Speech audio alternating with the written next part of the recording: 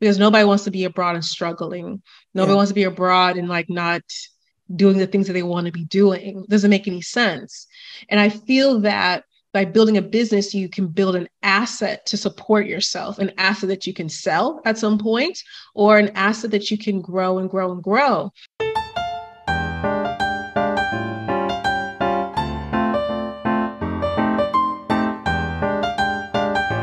Welcome to the You Are a Lawyer podcast, Christine. Thank you so much for having me. I'm really excited to chat with you today. Me too. So you and I have spoken before, and we talked about just, would you be a guest? How excited I was to share your story with the audience. But we actually were just chatting about Europe. And it is December when we're recording this. We're talking about the lack of insulation in Spain, because that's actually where you live. I'm based here in Valencia, Spain. I've lived in Spain for the past 5 years. It is a wonderful country. You know, every country has its ups and downs and things like that. One of the downs is that they don't believe in central air and heating. And so Okay. I love it, but it's like, come on. I'm just a little bit cold. Yeah. So when I think of Spain, I think of the sun and tropical and amazing, right? Does it actually get cold? Like, do you have a true change of seasons there? It does. And what's so fascinating is that I think most people, and I definitely did before I visited Spain, think of southern Spain when they think of Okay. Spain. Like think of flamenco, they think of Sevilla and Andalusia. But Spain is graphically diverse. It has so many different like mountain ranges that are like snow-capped most of the year. There's the Spanish Pyrenees. You have Galicia, that's kind of like Ireland. It's like weird. You're like, what is this place? It's like rainy and green all the time. I lived in La Rioja, which is like a nice valley for all the beautiful wines that they create there. I lived in Catalonia, which is right between the Mediterranean Sea and some mountains as well. And now I'm Valencia. And so, yeah, I would say that I'm from Atlanta and I lived in Miami, and it's not as warm. And Okay. it's not as warm or as mild or temperate in the winter as Atlanta or Miami, but it's not crazy. Okay. I'm a little bit, I'll admit, like I'm a little bit thin-skinned when it comes to that. So I whine a lot, but I don't really get that cold. At least Yeah. I'm not going to, the mountains. I'm not going to Cantabria or Asturias in the wintertime. So it's actually quite lovely. Okay. So we are recording this for YouTube. And if I cannot pinpoint every city that you just mentioned, I will definitely show the country of Spain and where Valencia is so that we all can recognize that you're not in the south of Spain. You are in a different type of region in Valencia. So, Christine, we're mentioning this very casually, but you live in Spain. Like, I'm still like, oh my God, amazing, amazing. How did you get there and why did you decide to move there permanently? Oh my goodness. I always wanted to live in Spain since I was 17 years old. I went to University of Georgia for undergrad, and I knew more than like my major or anything else that I was going to do there, that I was going to study abroad. And so I was just like, that's all I'm going to do. I ended up being like talked to and got some good sense and good advice by like my academic advisor, who was like, girl, you're not a biology major, you cannot go to Costa Rica. And I was like, oh, okay. So I first or actually the second time I went to Spain was to study abroad here in Valencia, actually 15 years ago, which is like really, but yeah, it's like 15 or maybe even 16 years ago now. And I loved it. I had a very interesting experience as a Black woman. I was the only Black person of color in my cohort, but I enjoyed how I felt being outside the US, and I was just always really curious. I graduated from university and I tried to figure out how to move abroad. It wasn't a great time to graduate from university. It was like 2009. So it wasn't like Yeah. a great time.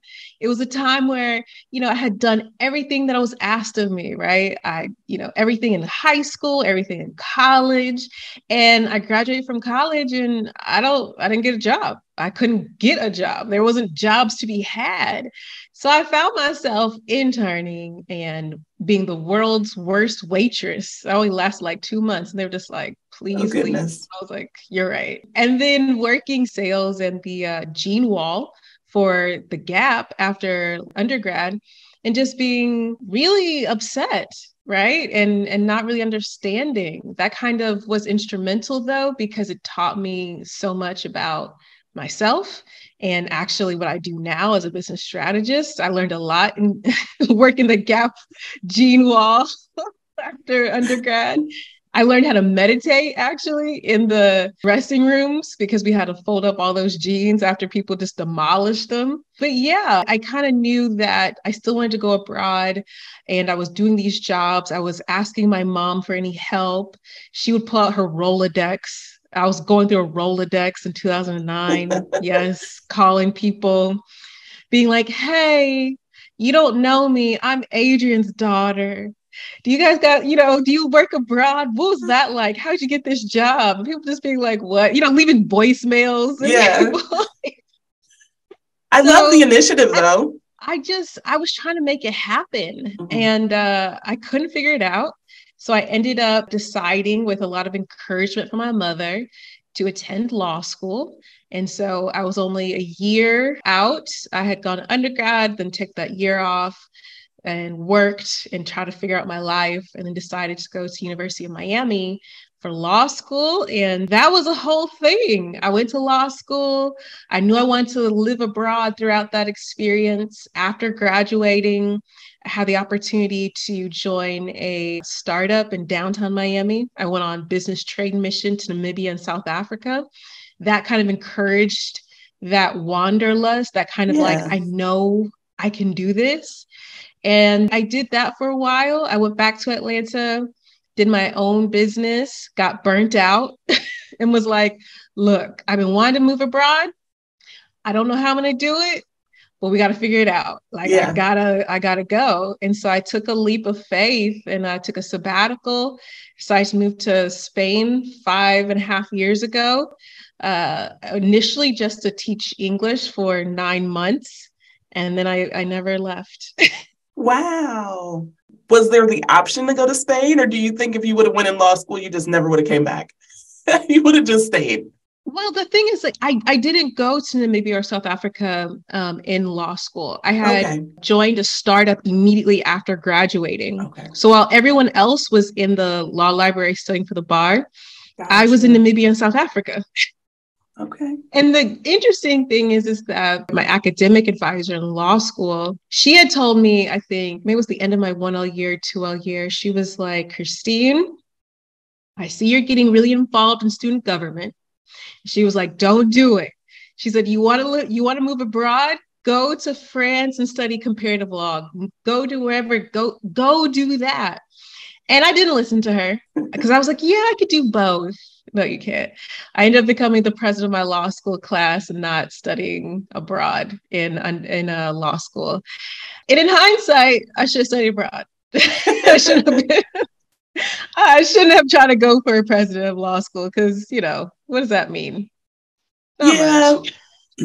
But also I love that your desire to study abroad and to live abroad kept coming back up, right? It wasn't just like a one-off thought and you're like, oh, that would be fun. And then you kind of forget about it. I like that it kept revisiting you, like, remember, there's more out here. Come on. So that's pretty cool. Yeah, I think honestly, now that you say it like that, I feel like it was kind of like a beacon. It was something that I was very sure of. And during that time, graduating from undergrad and being like, I ain't got a job. What am I supposed to do now? That was the thing I was sure of. In law school, wanting to be first an entertainment attorney, then being like, no, that's not for me. Working for a federal magistrate, working for Zumba Fitness, general counsel, being like, no, that's not for me either. The only thing that I was really sure about was going my own way. That's the only thing I was sure about. And it was weird because half of me was really confident and half of me was like, girl, that's not what everyone else is doing. Like, we got to do what everyone else is doing. And it took me a long time to kind of get that kind of confidence, trust kind of that voice, but we got there eventually. Yeah. We did. So I have to ask this question because when you were studying abroad or living abroad, that was when everybody else was studying for the bar exam. What was that experience like when you were like, I'm not taking it. Right? You're just like, no, I'm not doing it, because that can be a really hard decision for people when law school, you go through the 3 years and it's pushing you to this test and you're like, no, I'm not doing it. What was that like? Oh, it was easy for me and everyone else hated it. Everyone hated it. So my 3L year, I was president of my law school class. So it has a lot of perks. Like I could have gotten like some discounts for like Barbary and all this other stuff. And everybody was like, yeah, just promote it. And I was like, I'm not taking the bar. And people were like, what? The president of the law school class can't not take the bar.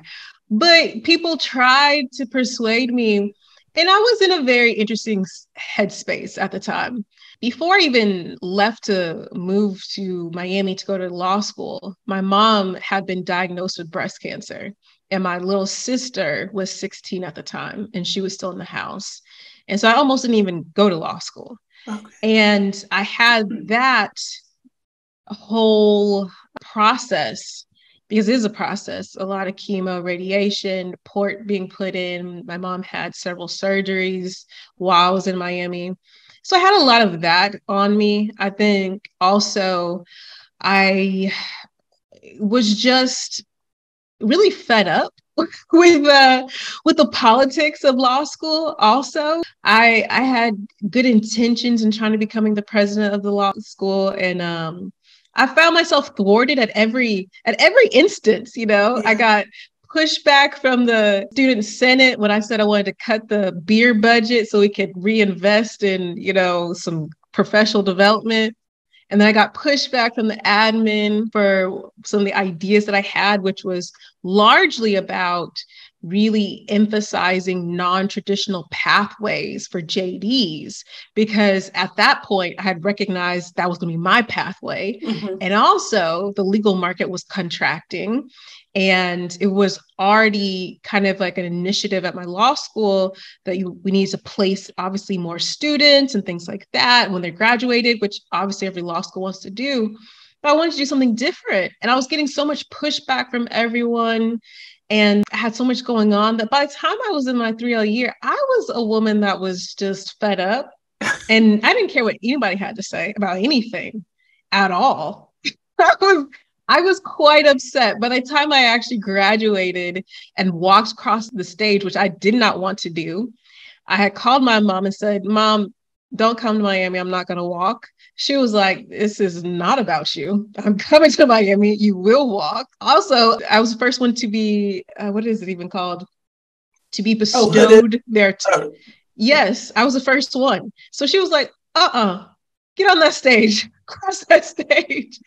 So making that decision to not take the bar was less actually about, I don't know, necessarily not wanting to practice. I think it was just me asserting myself and what I wanted to do. I didn't believe I wanted to practice traditionally, and I wanted to go my own way. And I had gotten a job that was in a startup, and I was like, okay, I got a job. Y'all said I couldn't get it. I literally got a job. I got a job before a lot of people did. So what are you talking about?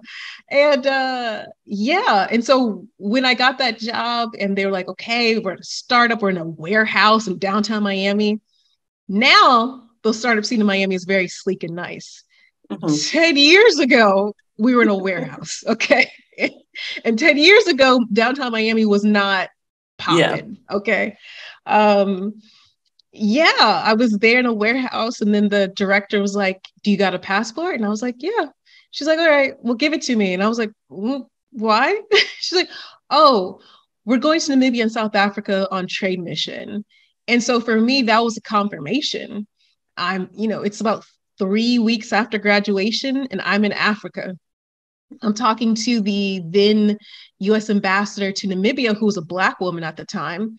And she's the one that is hosting us in Namibia. Like, for me, that was confirmation. I was like, oh, bar? Absolutely not.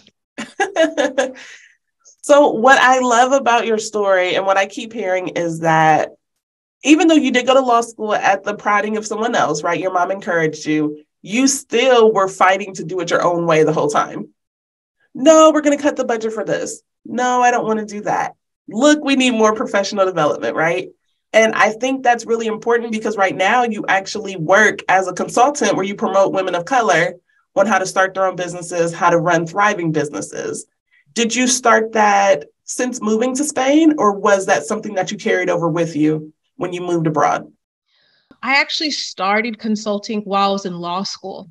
Okay. So I did 1L summer traditionally, federal magistrate. Actually, I mean, I asked the federal magistrate judge if I could cut my summer in half so I could work for Zumba for half the summer. That's not done. You don't do that. I was like, look, my parents aren't lawyers, so I got to test out everything I think I want to do before I commit to something. Okay. I don't have a job like waiting for me. Mm-hmm. So after that, though, I was like, I don't think I want to be a traditional lawyer. And the thought of leaving law school didn't enter my mind because I was like, can't do that. Yeah. And so I was looking for just something else. And so I was a really big nerd, still am. I used to read the university-wide email newsletters that nobody reads. Like they send it out and nobody reads those.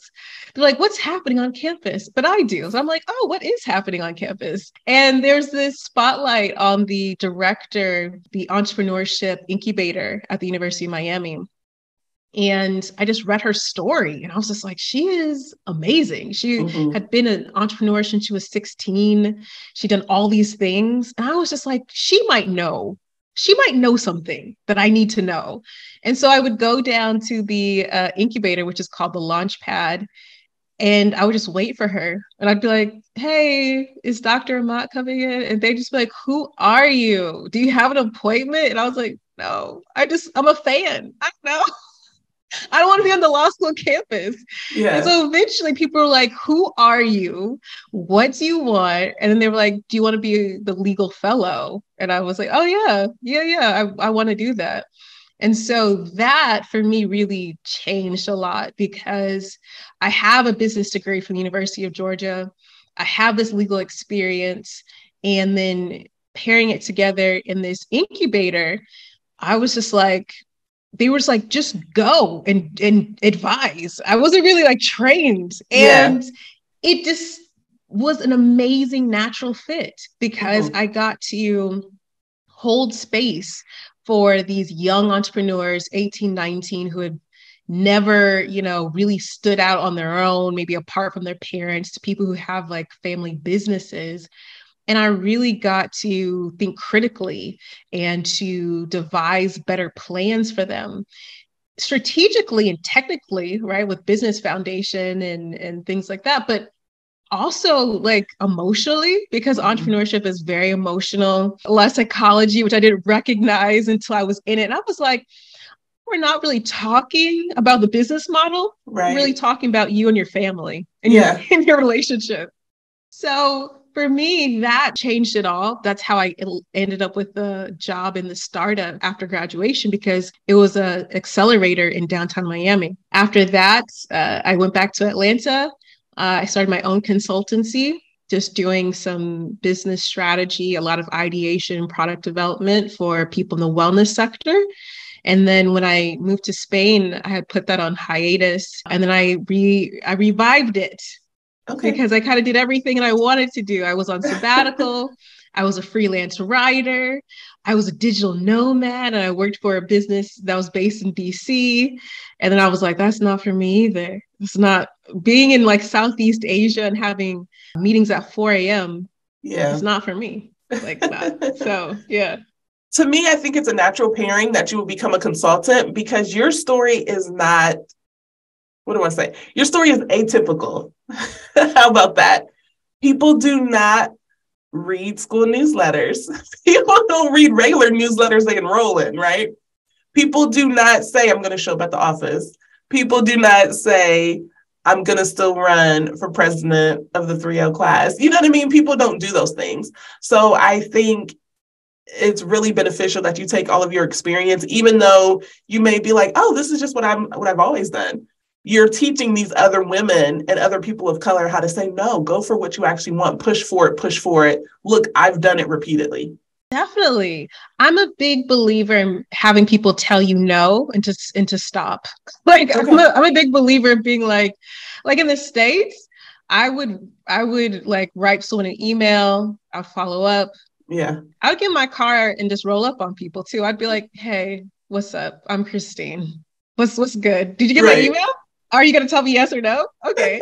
I don't know where I got that from, to be honest, because I am a true blue introvert. Like Okay. I'm an introvert, but I'm also someone that has no problem with uncomfortable situations or like conflict. You Yeah. know, I don't think a lot of things are conflict. I think a lot of people are just anxious about the supposed conflict that may arise than the Yeah. conflict itself. So I find myself just going after the things that I want, not in a crush it, kill it kind of way. I'm just like, tell me no so I can move on. I can check it off my list of Right. things and I can move on. Yeah, because until you tell me no, then either you're still thinking about it or you want to be convinced, and I can help with that part. But if you tell me no, okay. Yeah. And I think also the great thing about going after what you want, even if the vision is not super clear, you recognize that you really are crafting Mhm. your life and your business. You're not waiting for someone to give you anything. You're not waiting for someone to choose you or pick you or think you're really neat. You're saying, I'm here and I'm ready and I'm the one. Give it to Absolutely. me. Put me in, coach. Put me in. I'm ready. Here I am. And if you don't believe me, I promise you, I'll keep showing up till you give me the chance. So, Christine, I think this is a great time to segue into your podcast, Flourish in the Foreign. So, this podcast is fantastic. You talk to women who are traveling abroad, who are doing things differently, who are just expanding their boundaries, right? Why did you decide to become a podcaster? And how do you enjoy doing podcasts? I decided to become a podcaster. I think the seeds were planted since I was a child. I was an NPR kid, you know, in the Okay. back in the car seat, kicking my legs, listening to NPR for mom. Like that was just what it was. I loved NPR. I loved podcasts, like, before I guess they were podcasts. Yeah. And I wanted to create Flourish in the Floor, and I actually didn't know who was going to be a podcast. I kind of got some encouragement from a friend of mine. But I found that I traveled a lot. I've traveled extensively in my life. And I have these amazing stories. I don't necessarily feel like I'm the best storyteller, like retelling the story, because I'm the type of person to be like, and then this happened. And then, no, wait, that happened 2 days before. But this was a good part. And people are like, girl, what are you saying? Yeah. So I would just encounter these fantastic women, Black women abroad, who would just impart so much wisdom. Their aura would just be amazing. I'd just be like, this is incredible. You know, on trips or whatever, I would just meet these women. And I just kept on feeling like other people should hear these stories. Not for me, though, because I'm not the best storyteller. Like, I need Yeah. to capture this so other people could hear these stories. And then when I was thinking about that, I thought, wow, you know, had I met this woman, you know, 5 years earlier, 7 years earlier, my whole life would be different. Mm-hmm. Because I think part of the reason why I couldn't figure out how to go abroad before I even went to law school was that I just didn't have any examples of really clear cut, like Black women going abroad in many different ways in different Yeah. countries. Because I felt like I was open.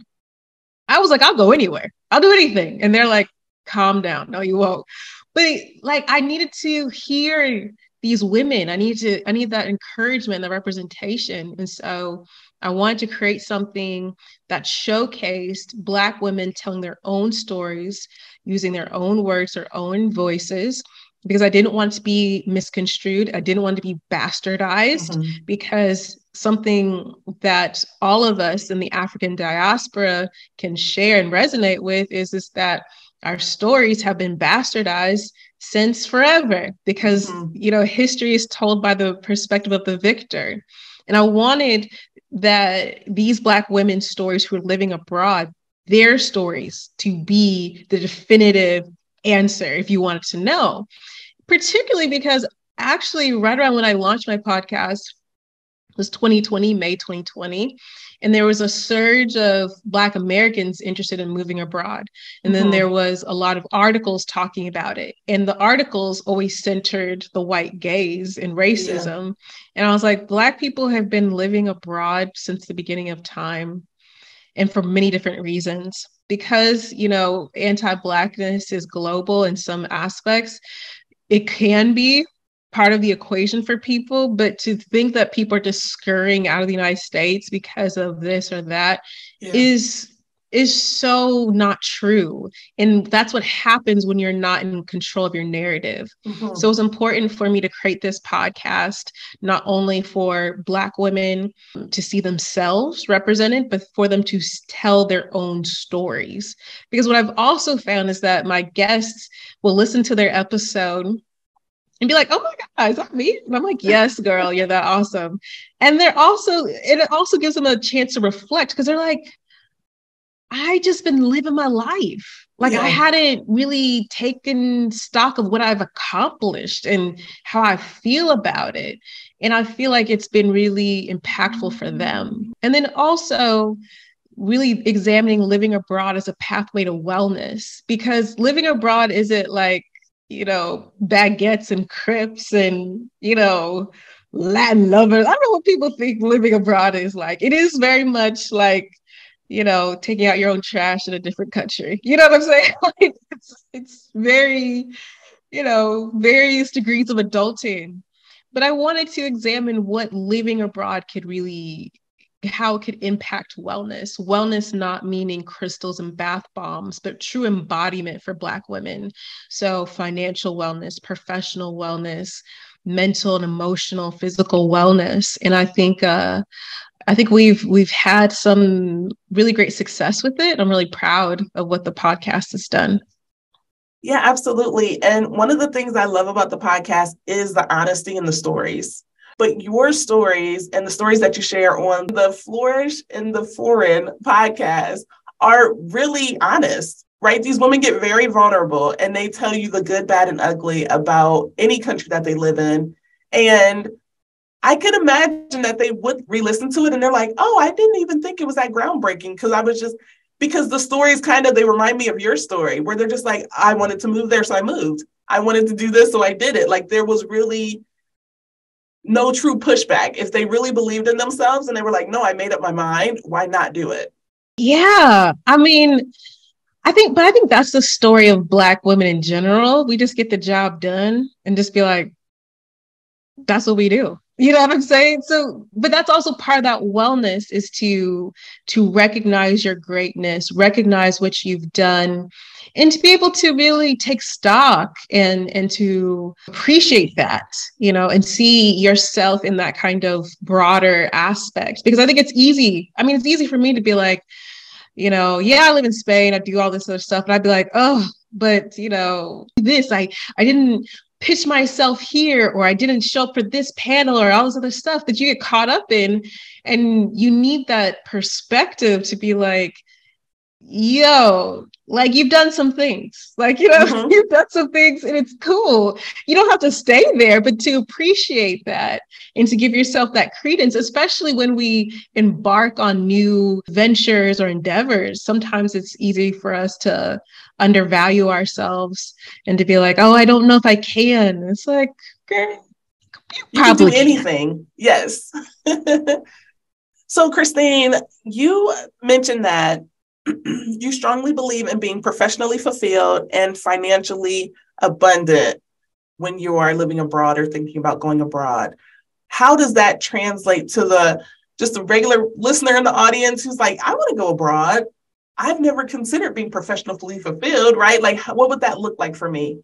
What kind of tips would you give to someone who's listening? Yeah, I think that two things. You have to decide if you want to be employed abroad or if you want to have your own business or be self-employed abroad. Because I think those are two foundational aspects to really consider, right? I want to be professionally fulfilled and financially abundant if I'm going to work for somebody abroad or if I'm going to have my own business, like period, because who wants to go abroad and be miserable? Like, absolutely not. I just tell people like living abroad is already, very special most of the time, living in Southern Europe with bureaucracy where they're like, manana, manana. You're like, what? I have this paper. This is an official document, manana, manana. So you want to make sure that regardless of where you go, okay, professionally fulfilled, financially abundant. My specialty is building a business abroad. Okay. But if you decide to be employed abroad, I would say also consider work culture, because that's going to be really big in your professional fulfillment. I had a guest on my podcast. She's Jamaican. She actually went to Japan for her master's in architectural design. She speaks fluent Japanese and she works at an architectural firm. But her first year or 6 months, she was bullied. And that's typical in Japanese work culture. There's a bullying culture and working a lot. So it's really important for you to understand, what does professionally fulfilled mean to you, which really goes to, what does professional wellness look like for you?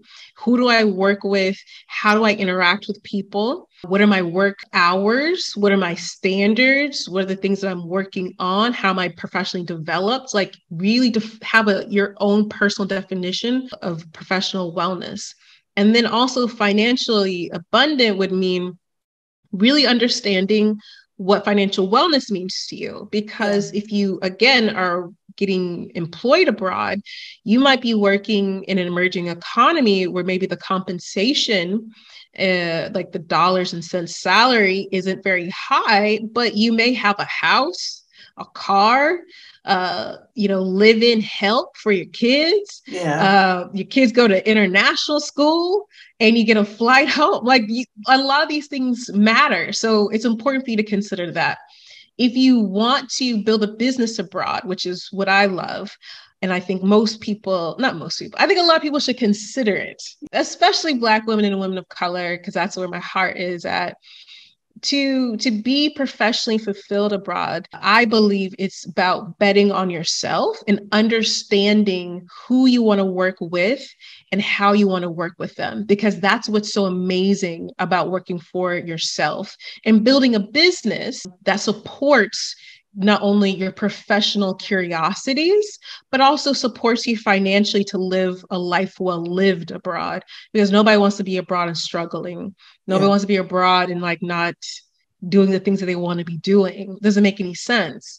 And I feel that by building a business, you can build an asset to support yourself, an asset that you can sell at some point, or an asset that you can grow and grow and grow. And what I find is that most people don't recognize that they can really take their expertise, their experiences, and package that into a business. It could be a consultancy, it could be a subscription, it could be a community, it could be digital products, it could be so many different things. It can really be really an outpouring of your service too in your profession. You can really have the impact that you're looking to have and also get paid what you want. And so for that, I would say have a guide. It's called Build a Business Abroad Guide. You can get that. But ultimately, you need to be able to say to yourself and know for yourself, what is your number, like the number that makes the financial number that makes your life go round. So you got to be honest with yourself about that. You need to know, what is the work cycle that you're trying to work in? Like if you have small kids, how are you trying to work? Or if you only want to work a couple months out of the year or certain kind of cycles or something like that, that needs to be very clear too, because that will also dictate the business model truly, and perhaps projection for when you can take this from maybe side hustle to full time. And then also you need to do a really good audit of your marketable skills, because I don't necessarily believe in reinventing the wheel. I believe in understanding what you're capable of and maybe applying it across different industries and different projects. But I'm not necessarily the person that's like, you know what? Just burn down the past 15 years of your professional life. We're just going to start from zero. Absolutely not. There's no need to do that, right? But so understanding your marketable skills, understanding what people have always sought you out for. What is your specialty? What is it? And also the thing that you want to keep on doing. And I always tell people it's not necessarily what's on your CV. It could be the things that you did in your professional capacity that nobody paid you for, which is a lot for women, honestly. So whether it was like organizing conferences or the speakers for your company's, big conference, you didn't get paid for that, but that might be a specialty for you. Yeah. Or putting together events or what have you, other kinds of like client relationship things that you did. And everybody was like, oh, but can you do this? And it wasn't really part of your job description. Like those types of like nuanced tasks and things like that can end up being a business for you. So I always tell people do a marketable skills analysis, do a really good audit of that, and then kind of see where they have those overlaps. And that's how I would start that process of building a business so that you can be professionally fulfilled and financially abundant abroad. Yeah. So, Christine, that was wonderful. And I think it really ties in well to our last question here, which is, do you have any advice for anyone that's listening about all the, I want to say all the miraculous things that you've done with your law degree and with your experience in living abroad right now? Yeah, I would say if you're thinking about practicing abroad or just doing something different, it never hurts to have another language. So learn another language because that makes you marketable across so many different sectors and industries. And you'll be able to take your law degree into different parts of the world. So I would say do that. The second thing is that I think it's really important for you to be really honest about what does a life well lived look like for you. Sometimes it's hard to be honest with ourselves because if we feel like we're super honest, we might crumble with the results. But it's really important for you to be honest about what is it that you are seeking in your life and understand that you are worth the risk. You're worth the bet on yourself. Like your happiness, your fulfillment, the curiosities of your heart, they're worth being explored. And whatever you need to do, and I'm not saying just quit your job and just leave tomorrow, but I think it's really important for you to be honest with yourself and give those desires and give that vision some air and some light. I would also say that if you're thinking about going abroad with a legal degree, think about starting your own business.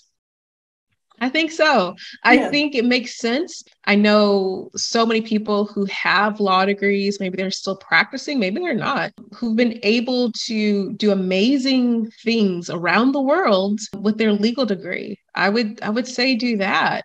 And if all else fails, I would say if you have the time, walk the Camino de Santiago, which is what I did in 2014. It's a 30-day, well, for me, it was 33-day trek across Spain.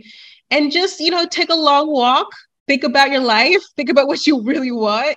It helps. It really does help. I think that what I sometimes feel sad for the younger lawyers, in the United States, is that I think you could probably feel very trapped by the situation. Like you might have a lot of legal debt or, you have a lot of expectation with your family and you see all your friends and they're doing all this stuff. And I was the same way. I had gone rogue and all my friends were making lots of money. And I was like, for myself, like, this doesn't make no sense. I think though, you have to give yourself a chance. So give yourself that space. I don't want you guys to feel like this is the only thing I can do. And if I don't do it, then I'm a failure. No, you can go and do whatever you want. And I think even if you don't want to be an entrepreneur, a spirit of curiosity and maybe of innovation and entrepreneurship will do you well because you will go and research and you will put yourself up for opportunities or just to be in conversation with people, and it will change your life. So I would say that. I would say go out and heed the call of your heart. If that's what, like, it doesn't mean that it has to be in opposition to you practicing law, but it's important for you to do that, I think. Yeah. First of all, this was a special episode because Christine, you are a lawyer, right? My whole thing is talking to lawyers who do really cool, really funky things, have side hustles, have all these things outside of their degree. And you have definitely embodied that. But also for everyone listening, just remember that your law degree will show up, your education will show up in many different places, right? You do not have to be going into a courtroom. You do not have to be walking into that big law office to be using your degree. Okay, so re-listen to the episode. If you're like, how's Christine using her degrees? I could probably list 12 ways because it's constantly being shown in all these different ways. And even with you living in Valencia, Spain, and creating a life that you love. So.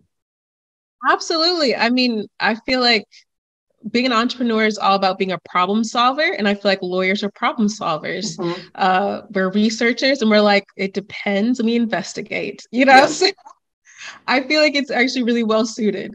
Mm-hmm. Absolutely. Well, thank you so much, Christine. Thank you so much for the opportunity. I really appreciate it. Oh, of course. All right. Bye. Bye.